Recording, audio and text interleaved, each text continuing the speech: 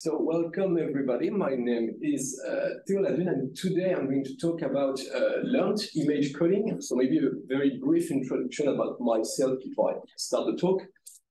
So I have a very prestigious academic background because I graduated from INSA for both my engineering degree and my PhD. I actually defended my PhD exactly 2 years ago. And since then, I work at Orange on learned coding as a permanent researcher. So I work with a few people that you may know, Pierre-Philippe, Félix-Henri, and Gordon Claire. I also work with Thomas Leguet, who is here. He's a PhD student. He's supervised by Olivier Desforges. And we'll have a new PhD student in a few weeks, which will also be supervised by Olivier and Jordan. So my talk is about learned image coding, and it will be divided in two parts. The first part will be about autoencoders. Well, we'll see the pros and mainly cons of autoencoders. And the second part will be about Cool-chic, which is all lightweight codec that we have developed as an alternative to autoencoders. So in a bit of in a kind of spoilerish way, I've subtitled that, do we really need 500 watts to decode a video? Because that's one of the issues of the autoencoders. But let's start with the good part. So let's suppose that we have our image here. We want to reduce its size, let's say by a factor of 40. We can use JPEG. So even with this projection, you can see that JPEG is clearly not very good. Hopefully, people have been working on different algorithms. So if we use HEVC, it's a bit better. We could use VVC. Here, the difference becomes quite subtle, and it's always tricky to show images on the screen, but VVC is clearly better than HEVC. Or we can use a learned autoencoder, which maybe you can see on the cross or on the clouds that we have way more details. So the conclusion of this illustration is that while the progress of conventional codecs are, let's say, slow and steady, so we need 30 years to go from JPEG to VVC, the progress of learned codecs are quite fast because it started in 2016 maybe. It needed a few years to achieve VVC-like performance, and then it's now better than any other conventional codecs. So that's a first takeaway. Maybe you weren't aware that learned codec in image at least are way better than any possible conventional ones. Now let's see how it works, like the big picture. So it's usually implemented using autoencoders. So the idea of an autoencoder is to take one image, to apply on it what we call an analysis transform. So it's a big transform with many convolutional layers inside. It produces latent variable in the form of feature maps, which describes, the feature of the image. And then these feature maps are sent back to something very close to the input image using a synthesis transform. So in vanilla autoencoder, we train both the analysis and the synthesis transform to minimize some kind of distortion. It can be, for instance, a simple mean-squared error. If we want to do coding, what we're going to send is the latent representations, the feature maps, and we're going to do it by adding a probability model, which will allow to do some kind of entropy coding to lossless map the latent variable to a bit stream back and forth. And we'll also train this probability model alongside the two other parameters. So the actual equation that we optimize is the distortion of the input and output images, plus the rate required to reconstruct the output image. Actually, what we do when we train a autoencoder is we train a autoencoder on many images. So we take several thousand of images, and we try to minimize the average rate distortion. So, yeah, just a little the figure about how many parameters we'll usually have in, for instance, the synthesis transform. It would be the same thing for the analysis of the probability. It's a stack of convolutions with millions or dozens or hundreds, maybe millions of parameters. So what's important in an autoencoder? The first key thing is that we are jointly optimizing all parameters together. It's quite different from what happens in a conventional codec. If you take VVC, for instance, we have hundreds of people working on VVC, each of them on a very, very small part. They usually ignore all the other components of the system. They just focus on one part using often a proxy metric, which is not really the ray distortion cost of the image.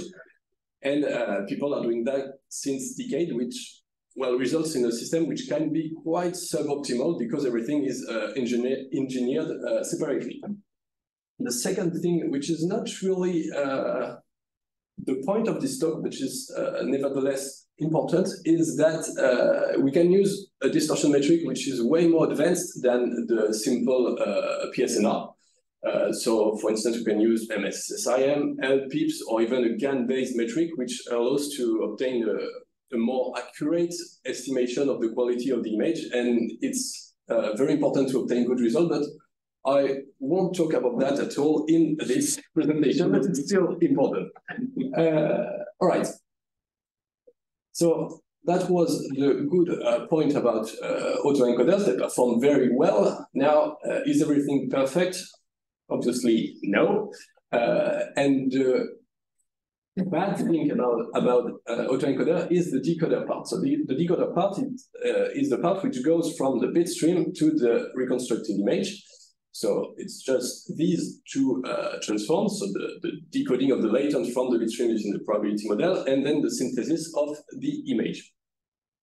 And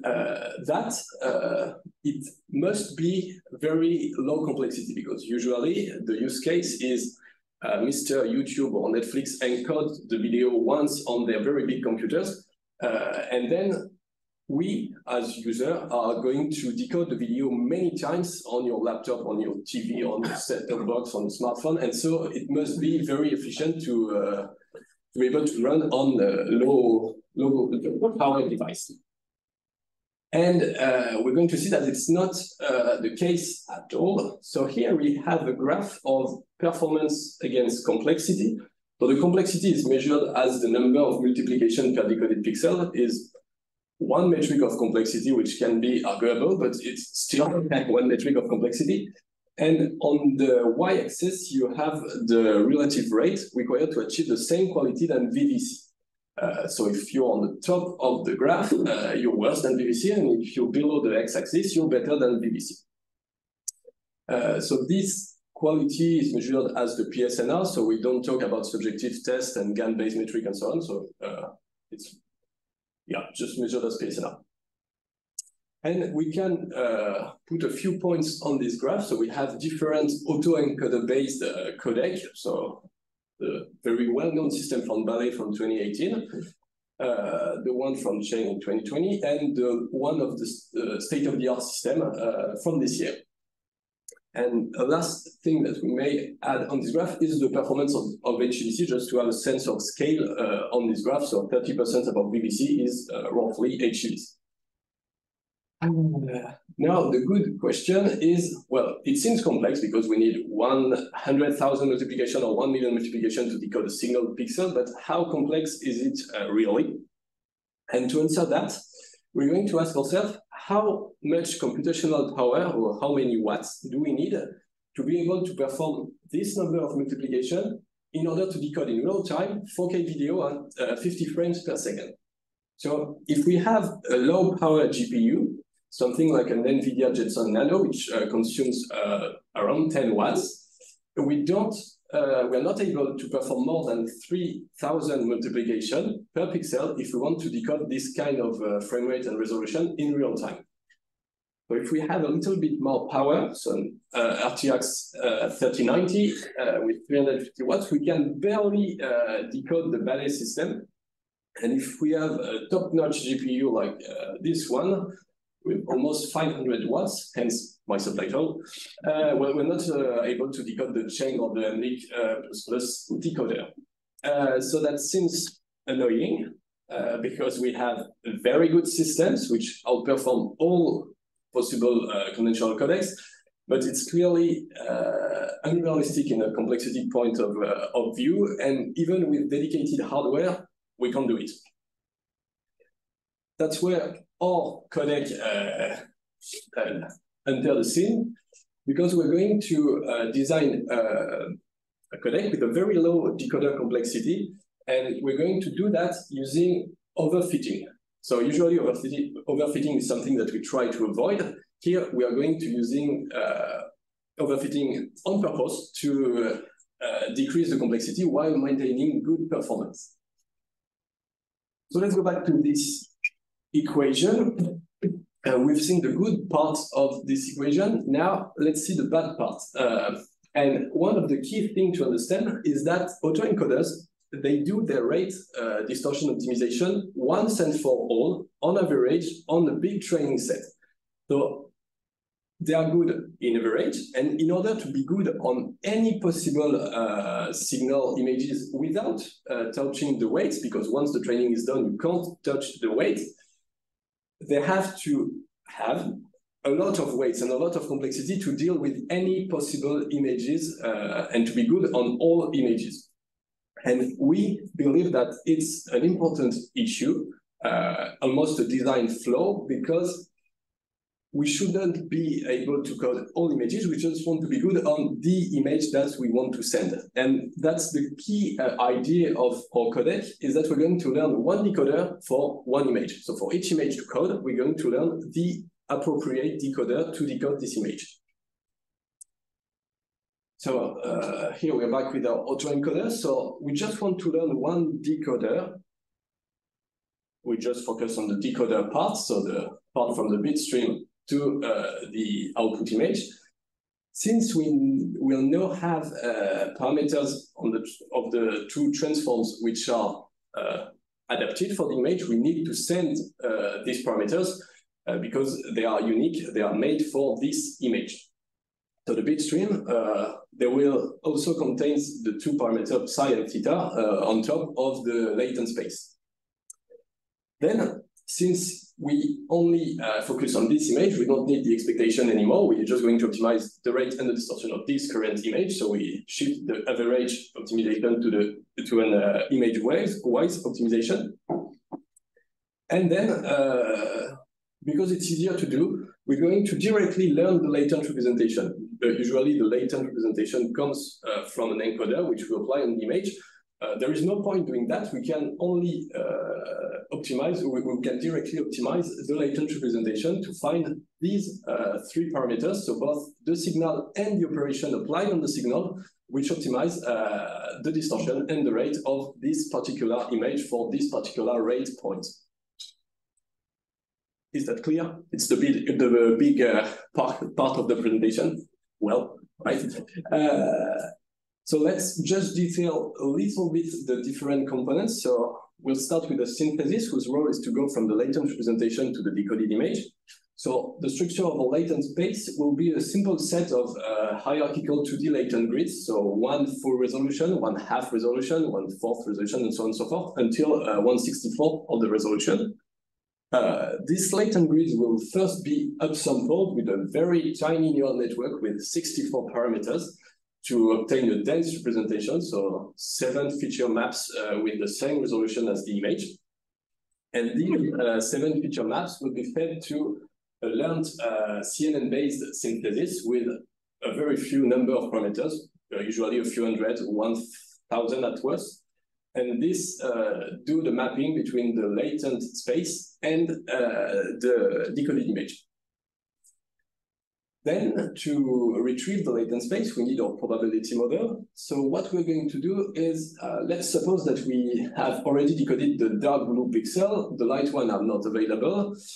We want to know the value of the orange one, so we want to decode it from the bit stream. We're going to use a few neighboring pixels as a context, so usually 12 or 24.